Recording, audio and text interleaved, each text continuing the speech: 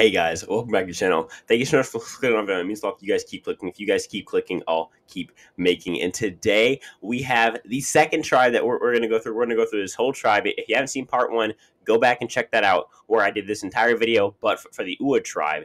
And now we're doing it for the much more physically dominant LUVU tribe. So for the LUVU tribe, we have Danny, Deshaun, Nasir, Erica, Heather, and Sydney. That's the tribe that we're dealing with. If you don't know how this works, we're going to go through each person, show each of their little 1 minute interview that they did, like the little pregame interview, and then I'm going to talk about it. So we'll really get to know everyone on this tribe, and then towards the back half of the video, I'll talk about what I think is going to happen with the tribe, what I think that their strengths and weaknesses are, how I think that they're going to do the game, and whether I think that the winner is going to come from their tribe. 70% of you guys who are watching these videos aren't subscribed. Let's change that. It's easy and it's free. And if that's it, let's get right into this video, guys. I'm so excited. All right, so the first person on the LUVU tribe is Danny. We all love Danny, and here's Danny's 1 minute little interview video. I'm Danny. I'm a former NFL player, and I'm from Houston, Texas. I wouldn't say my life was bad. It was a little tough. My dad died when I was 8, so it forced me to become the man of the house, and my mom did a lot of working, and she had to become the breadwinner for the family. So I literally mean I'm a survivor, one, not just because of football to where I was an undrafted free agent. It was 6 years of not knowing what the next day would bring and just fighting to stay on the team. My entire life, I've been having to outwork everyone else just to get a shot. And then when you get a shot, you have to maximize that opportunity. In order to be the sole survivor, you have to be willing to do things that other people won't do. There's no sleep. There's no sleep on the island. You can't have any idle time. You have to take advantage of each minute of each day. So anytime I'm able to be searching for something or trying to form an alliance or create a relationship, I'm going to be working that out. My God, this just confirmed for me why I have Danny, spoiler alert, as my winner pick for this season. I love Danny. Danny has this, like, okay, no, it's not the talkie. It's very, very, very, very similar to Ricard, but in a more, like, calmer way, where he has this, okay, no, there's no talking. There's no speculating. Let's go out and do this. Let's go out and play. And I love his line about not sleeping, because that gives me good flashbacks to Tony from last season, where obviously that works nowadays. You know, like he's like, I'm going to be out searching for something. Great. Searching for houses is always good as long as you have your bonds first. And obviously he had said after that, but and if I can make a bond, I'll go do that in my free time. There's no idle time on this island. I love that line, and I love his active approach to the game, where there is no off time for him, and he's always firing on all cylinders. All right, next we have Deshaun. Here's his 1 minute video. My name is Deshaun Radin. I'm 25 years old. I grew up in San Bernardino, California, and I'm currently a podiatric medical student. Being out here feels surreal, man. I mean, there was a point when I didn't think that this would happen. You know, I was casted last year in January, and then COVID came in and kind of took all of our lunch money and said, sit down, you're not doing nothing for a year. And so I was waiting, and now I'm here, and it feels like all of my dreams have become reality. I've done so many great things in life. Like, I have a master's degree, a bachelor's degree, I'm working on a doctorate, but this takes the cake. Like, I feel elated to be here. There's no other word to describe it. My strategy coming into this game is going to be to use my social charm. I know that I'm somebody that people like to be around, so I'm going to use that as a front. But behind the scenes, I'm going to be running amok. It's going to be crazy, and I don't think they're going to be ready for it. I think that they won't figure it out until I'm being handed my $1 million check.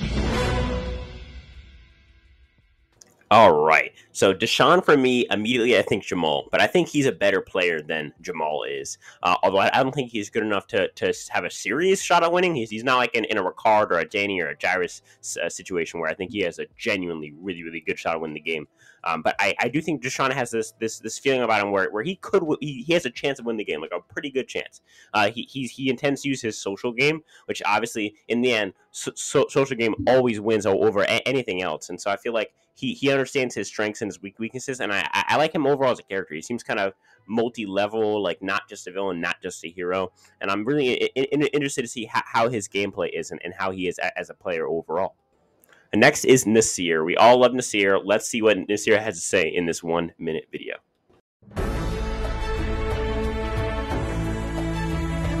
I'm Nasir. I'm from San Jose, and I'm 36 years old. I'm a group sales manager. I work for one of the leading hotels in Silicon Valley. I grew up in Sri Lanka in a tiny village with no running water, no electricity, or our toilet was just a hole outside in the ground. So I was the kid that half naked, wearing a short, putting a slingshot around my neck and holding a pocket knife, running around, going fishing, going hunting on using slingshot. And I was the happiest kid over there. I will contribute to my tribe. Of course, I will be the biggest provider of the team. So I love fishing, love climbing trees, cooking rice and coconut. I'm a hard worker. You see that, right? So if I get to final 3, my authenticity and my story will win the $1 million. What a great guy. I mean, how can you not like Nasir? But yeah, overall with Nasir, he's just such a great guy. I think he'll be a fantastic character. Your stereotypical hero. I have a feeling he's probably going to be booted out around 5, maybe 6-ish, because they don't want him to get to Final 4, because then he can win fire making and just get right to the Final 3 and win the season. I think he's all story with a teeny bit of game, but not nearly as much game as any other players that are on his level of like my favorites. So he's out of all my favorites, he's the only one who really doesn't have much game to him, but I'm okay with that because he's on here, from me at least, like from my perspective, to be a character, and that's it. All right, Erica does not have a video out yet as of filming this, but I think overall with Erica, you can look her up.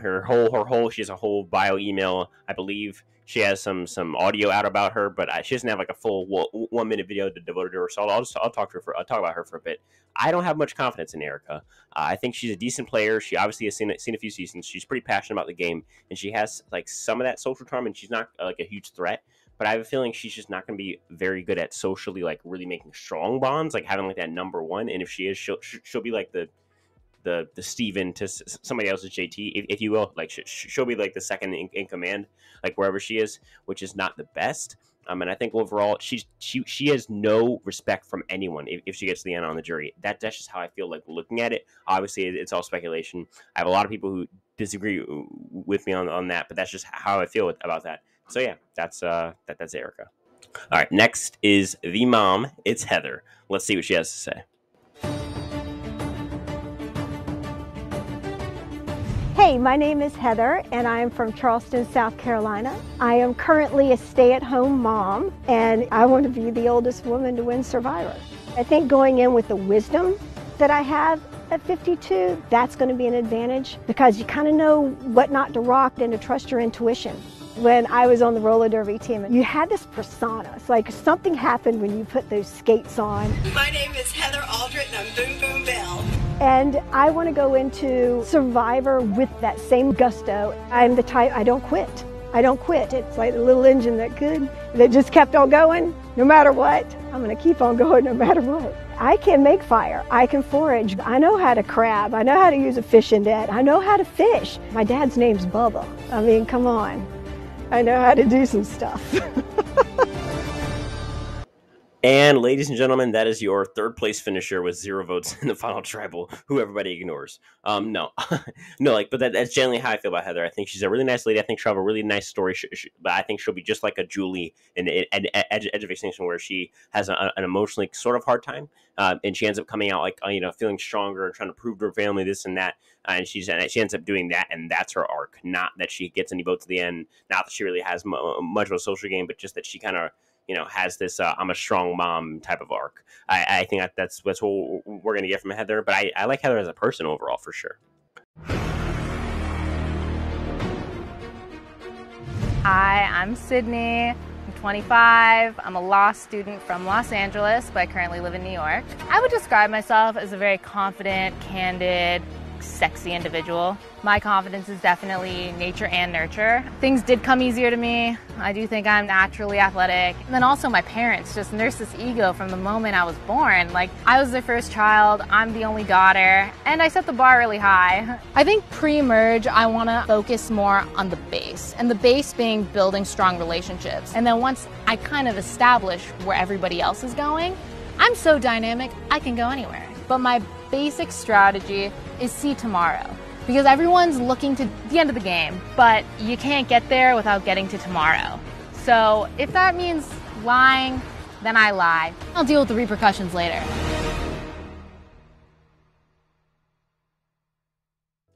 And there's our villain, guys. This is our Angelina of the season, though. But seriously, I think this is like your perfect, like, oh, she was born and raised with like a silver spoon. She's privileged, this and that, and like she's gonna be like super snarky. I feel like David was cast as the male villain, and she was cast as the female villain. It's not even close. I think that's what production at least expects that from them coming into the season. Obviously, we have no idea how it really ends up, but I feel like overall, she's definitely our villain, and I don't think she has much game to her because she doesn't seem to be able to relate to people or really form a social bond because of her snarkiness and kind of egotisticalness. And it's gonna be super fun to watch. But as a player, I don't think it's gonna benefit her at all to be very like snarky and egotistical and have a lot of hubris going into the game.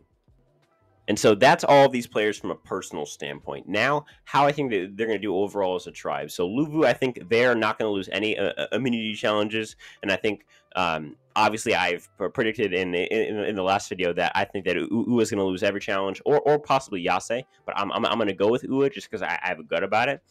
Leaving LUVU to not lose any challenges until the two from the tribe that loses all of them dissolve.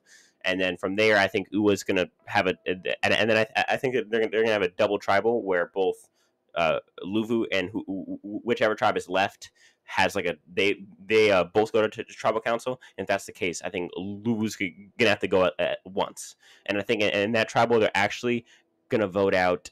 I'm going to go with Erica just because I feel like I have no faith in Erica as far as like I feel like they're going to look at it and say, okay, it's either Erica or it's Heather.